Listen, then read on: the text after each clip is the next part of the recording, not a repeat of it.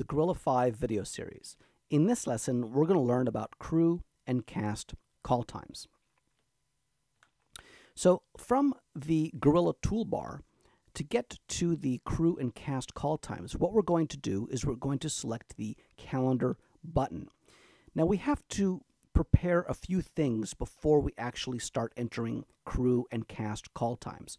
First of all, you need to create a production phase and attach shoot days to that phase, which, as you can see, we've done. The second thing you need to do for cast call times, you need to make sure that the strip board is completed. Now, we go over the strip board in another lesson, but in order for cast to appear on a particular shoot day, we need to know what days that cast are scheduled, and we can only do that when the strip board is completed. Now, I've already done that, but I wanted to make that clear. The second thing is for crew call times, we need to make sure that our crew are created in the contacts module, which again, I've already done. So let's review one more time. In order to set crew call times, you need to make sure that you've created your crew in the contacts module. And when you create crew in the contacts module, you're going to be given an opportunity to assign that crew member to the crew category and assign that crew member a title. And we're going to go through that in another lesson, but I've already done that for this particular lesson. And secondly, for cast call times, you have to make sure before you set cast call times that the strip board is completed and saved before setting cast call times, which again, I've done. So I wanted those two reminders to be very apparent. So now that we've done that, let's go back to the calendar and notice here there's a call sheet column. Now in this column allows you to set cast and crew call times for each and every single shoot day. So let's go ahead and click on the first shoot day here, and it's going to take you to a screen called Call Sheet Info. Now let's take a look at this screen for a few seconds. Notice that the date that we're on is the first shoot day, and the call time is displayed here. Let me move this down just a little bit so you can see that it's the same shoot day. Now we can modify the call time simply by clicking into this field and modifying the time to whatever we would like. We can also enter some notes here. Now these notes will appear on the Scene Cast call sheet. Now on the right-hand side of the screen, notice our little mini calendar. Now I've already modified the look of this calendar, and we can modify it a little bit more. So let's say, for example, if you look at the legend here, see how shoot days are yellow and the off days are sort of an orange color. We can modify that if we'd like. Let's make the shoot day a green color and the off day a red color.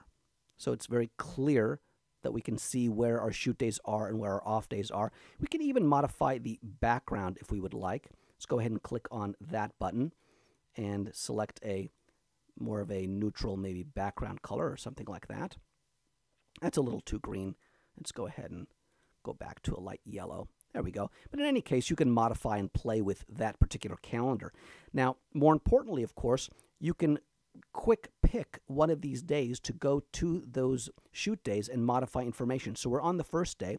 If we were to click on another day here, for example, the 15th, notice we are now on the 15th, and we can then enter some information for this particular shoot day. Let's go back to the 14th and proceed with entering some crew call times. So notice down here, the tab says crew call times. This is the tab that we are on right now.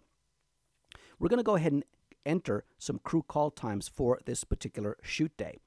In order to do that, we're going to click on this green add button right here, and a list of all our crew are going to pop up. Now again, the list that you see here with the titles and the names are all contacts that have been created in the contacts module. Okay, so now if I wanted to add a particular crew member to this particular day, all you have to do is select that crew member. And as you can see in the background, the name and the title of that crew member appears. And we could select either all of them or just a few of them. Again, we're tailoring the day to the crew members that we want for to appear on that particular day and at that particular time. Let's go ahead and click close here, and we could do some more tailoring. Notice on the right-hand side of the screen now, each one of these crew members has their own individual call time. Now, even though this is the call time for the particular day, each crew member can have their own call time. So let's go ahead and modify a few of these call times. Let's say that the director doesn't have to be there till a little bit later, and the DP needs to be there possibly a little bit earlier. So as you can see, we can modify these particular call times. Now, in order to tailor this even more, let's say we wanted to remove one of these crew members from this particular shoot day. We can go ahead and click on the red remove button here, and that will remove that crew member from that particular shoot day. Now remember, this removes the crew member from this shoot day. It does not delete that contact from the contacts module. If we were to click this plus button again, we can simply add that crew member to this day again. Now let's go ahead and add some crew members to another shoot day, and I'm going to show you another way to do that. Now we can simply click on a button here to go to the next shoot day, or any other day for that matter, or if we are back into this screen, we can go ahead and select another day here. So let's say we want to select this particular day here, and now we are in the shoot day June 16th. Notice that the default call time comes up, and we can modify that and enter some more notes for this particular shoot day. And of course, there are no crew members in this particular screen.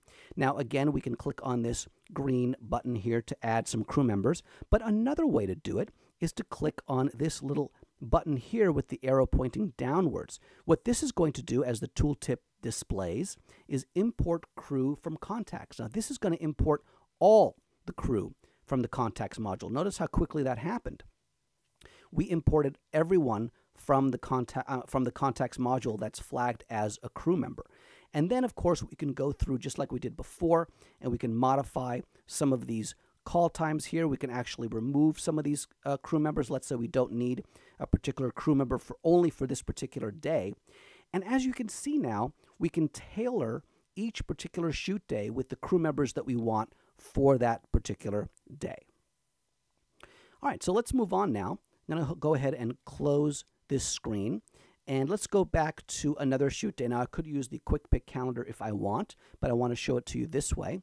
Let's go ahead and click on that first day again, and notice that it defaults to the Crew Call Times tab. Notice the tab next to it says Cast Call Times. Now, once again, Cast Call Times can only be entered after the strip board is completed. If you are to click the Cast Call Times button and you don't see any characters in this screen, that means that either A, your strip board hasn't been completed, or B, your strip board has been completed, but for this particular shoot day, there are no cast members or characters attached to that particular shoot day, and only the strip board will tell you that. So now you see the characters needed for the day. If the actor field is empty, as you can see it is here, that means that we did not cast this particular character to an actor. And we're going to do that in another lesson. We actually did that in the elements lesson. If you go ahead and check out one of the managing elements lesson, it explains how to attach an element to an actor. There is also, we explain this also in the contacts lessons. So you want to check that out. So now, as you can see, we've got 3 characters here scheduled for June 14th, and that's dictated again by the strip board. Now we can go ahead here and enter makeup and call times for these particular characters / actors. So I'm going to go ahead and select makeup, and I can go ahead and select a call time, and I can do this for every single character / actor in my screen here. Now you don't have to enter this information, of course, but this information will appear on a scene cast call sheet, which is a very important report, and I'm going to show you that report at the end of this lesson. Now you might notice this SAG Exhibit G button, and each one of the characters / actors has a button that you can click.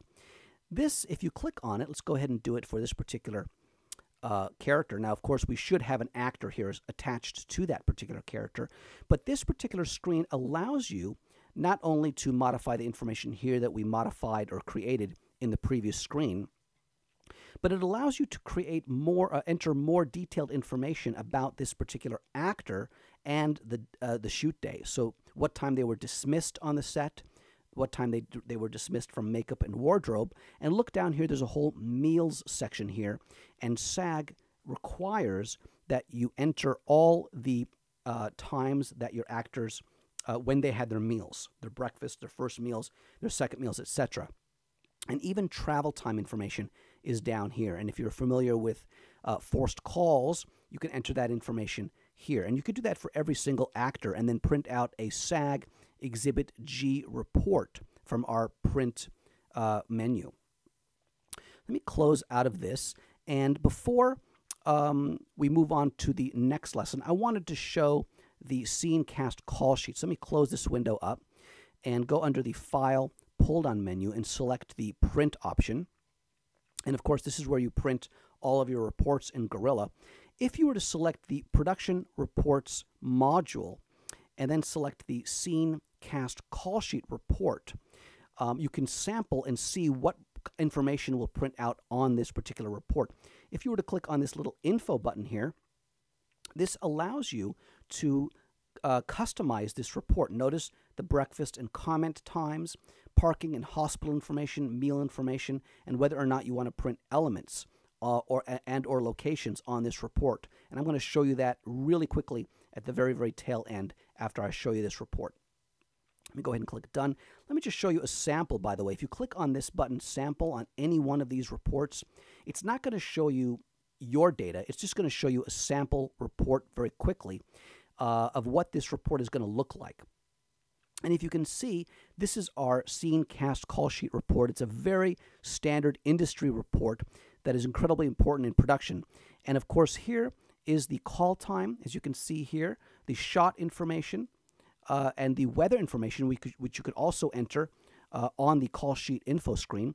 And notice here, this is going to show you the scenes for the day, and of course the cast. And here's the call time information, the makeup and the call time information for the cast that we entered.